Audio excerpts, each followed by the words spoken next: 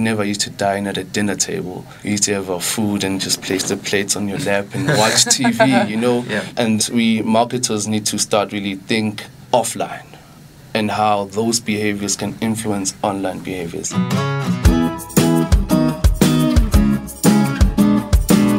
This is the Brave Ideas Podcast, brought to you by Aqua, part of the Wonderman Network.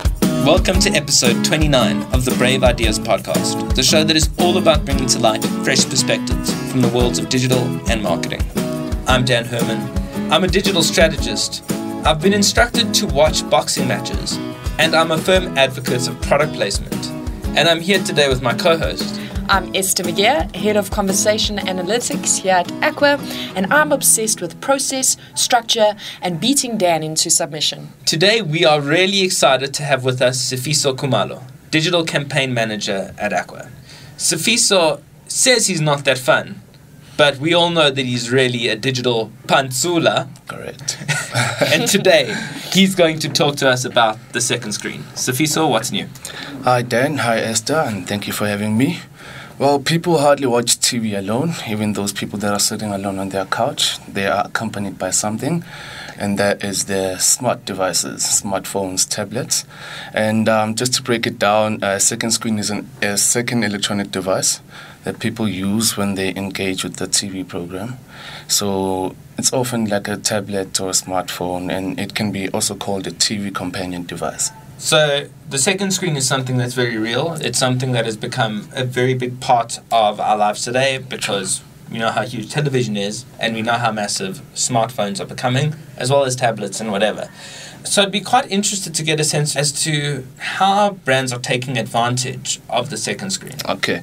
People are using their second screens to search for information about what they're watching.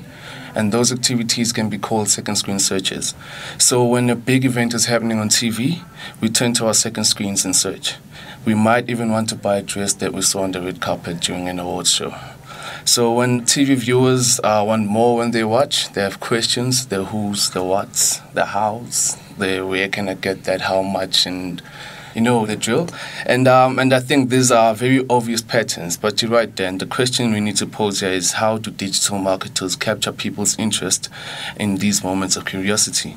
I mean, who doesn't watch TV without a device in hand, you know what I mean? Sure. And we just need to leverage that opportunity and just become part of those moments and enhance the TV viewing experience. So in South Africa, we have massive movements around local TV shows and hashtags that are created live around local TV shows and how the watchers of these shows, the audiences, engage in massive conversation and meme creation while these shows actually play.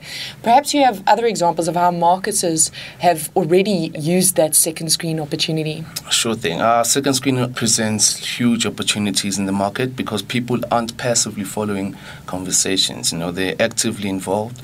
They're leaning towards that information. They want to know what's up, and they're ready to take action. So a good example is the real-time campaign that Google Play ran during the Oscars. So what happens is that Google Play placed data at the center of the campaign, and they found out that as soon as a movie wins an award, searches for that movie skyrocket. So what happens is that Google Play ran a real-time campaign and served congratulatory ads based on the movies that won the awards. And the ads basically also drove people to the Google Play Store to rent and buy the movie. So you can see that they're tapping on that conversation and, you know, they're really leveraging the online activity that's happening in the searches. At the same time.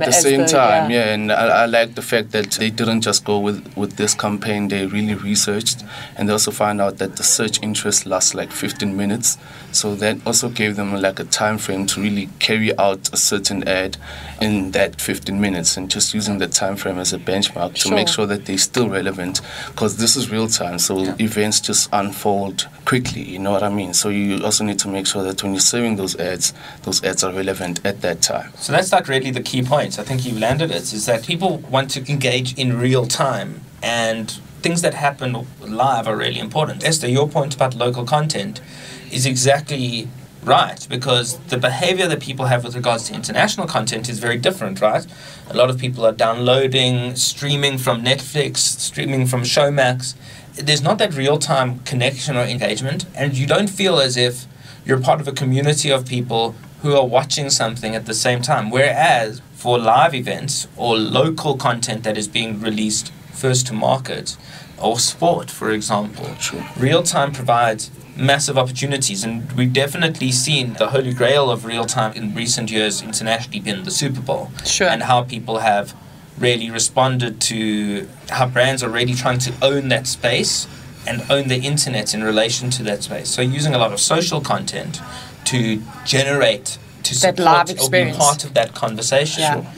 But we also know that it's not necessarily something that it's very clutter space as well. It's one thing to be real time, it's another thing where everyone wants to be real time and everyone wants to get into the conversation. And it goes back to our conversation around hashtags that we had, which is around, making sure that when you're in a conversation that you're relevant and you're owning that conversation in the right ways. Do you have any thoughts around that, Ed? Well, yes, and also in terms of what was said earlier around whether your content, even if it's within that digital media space, is extremely relevant. So is it for right now? Is the conversation, we can't really preempt that. It's almost got to be like we're creating on the fly in terms of what's happening. I would like to know if perhaps new technology, so for instance, we've seen Shazam being used by advertisers through television, where you're listening and watching something, you can Shazam and then connect with a digital experience. Are there any other type of digital technologies that are being developed that way? Yes, those are called second screen apps.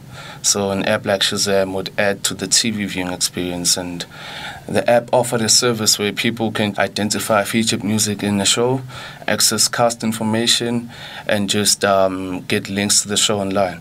So another classic example I like to share regarding the second screen app is the American Broadcasting Company made a show shoppable via a second screen app. So they were promoting their new show called Scandal. What happens is via the app, consumers could discover and shop some fashion and some housing furnishing products that you saw on the show. That you're seeing live on in their set. Yeah. That's incredible. That's quite dope. And of course they understand their market and they know that people maybe might have searched things like Scandal couches or Scandal, you know what I mean? So the outfits for sure, the female outfits Of course, yeah. So that's amazing. So they actually, like the props, you could buy the props in the show. You could buy the props, via your phone. Yeah, and they also just used it They should do that for Game of Thrones. That also completely, because you want to be cosplay all day, But that completely changes even how you finance the show that you're creating. True. Because now you can get the different departments who are actually selling the furniture, etc., to finance your entire show. It's quite incredible. It's a whole brave new world. Well, what I love about that is also, it's one thing to use second screen to get people to have a conversation and talk about something. It's another thing completely to get people to take a purchase action as a function of your second screen interaction. And I'd love to get a bit practical about it in terms of what a brand can do to take advantage of moments of curiosity to drive a sale. Well, like I said, I'm always going to go back to the Google Play case study where they really, really place data at the center of everything. So before you even want to carry out a campaign like that, you really need to understand how people are searching for that type of content. For an example, people watch the Oscars or the Grammys and they see different dresses, from celebrities and stuff. So you need to understand the search patterns at that moment. So, people wouldn't just Google or search something like Beyonce's dress. They would really want to search like affordable Beyonce dress or Beyonce dress lookalike. So if I hear what you're saying, it's about before you even go into that experience live, it's about doing the setup of what are the human truths around what we're going to try and achieve.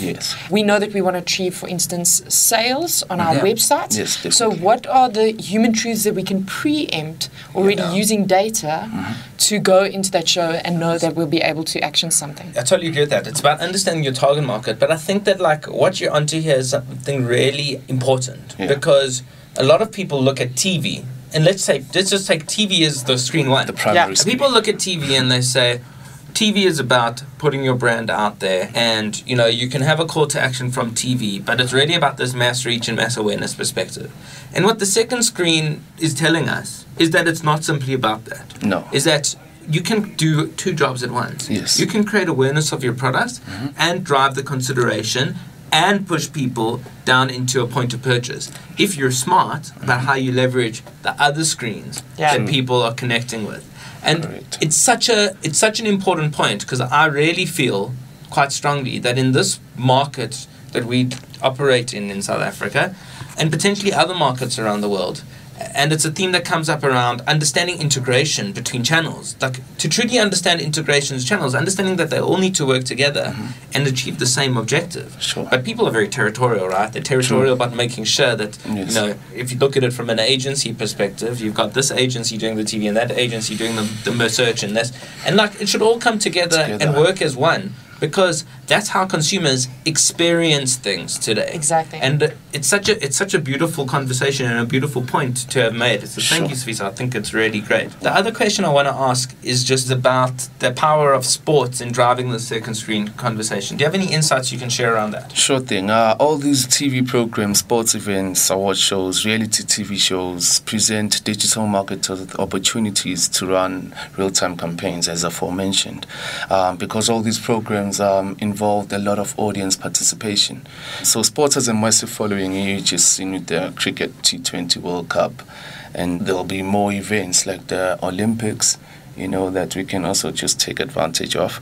And there's an agency called Sprint, which was one of the first agencies to leverage Twitter's ad targeting tool during an NBA basketball game. So as fans watched the game on TV, they could tweet at the Sprint's Twitter handle, and they could actually interact and engage with Kevin Love using the hashtag KLoveTakeover. So initially those users indicated that they were watching the basketball game. So in turn, what Sprint did was to serve those users with Sprint promoted tweets that had deals on basketball wear, basketball clothes and sports and stuff. So that's just an example of how marketers can also just leverage the whole sporting community and the massive reach and following that sports has, and just to consider the second screen, because Twitter is also sort of like a live platform, because things unfold on Twitter all the time, like live events unfold on Twitter all the time. So coming with the Olympics coming up, brands can now start strategizing and think of ways to actually leverage that event to push their product. I love that idea, because it's also something that we as an agency have been working on from a conversation analytics point of view, hand in hand with the media team, in terms of not only just now getting to a space where you're promoting and you've got that always on promotion on social media, but also now we're able to create databases of people that we're promoting directly to. So just as you explained with Sprint, if there's a way that we can capture an audience at that moment, there's still a way that we can then remarket at a different moment to those same people once we have that database. So I love that idea. Sure. If there was one thing that you wanted to leave with our agency, the broader Wonderman community, and also any of our other listeners today, what would that one point be? That one point would be, can I make two? Sure, of course, you can make as many as you like. I'll start with this one. I think we just fell into the trap of focusing too much on digital data per se, and we straying away from cultural insights, things that happen offline and things that can influence online activity and online behavior. Historically speaking, TV has been a big part of our lives, especially as a young kid. I know we never used to dine at a dinner table.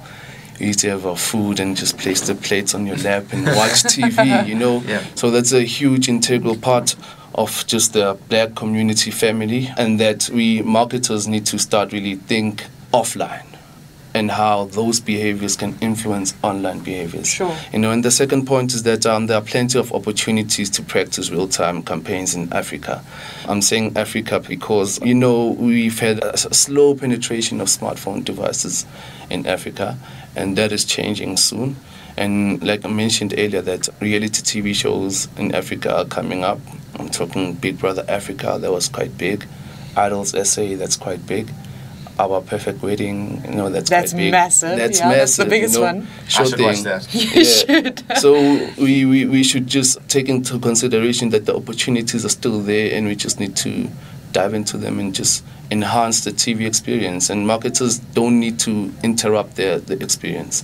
They need to just enhance it, because I don't want to confuse people and say, hey, if people are talking about this, you can just throw your ad there. But no, your ad needs to actually enhance the TV experience and make this whole process seamless. Yeah.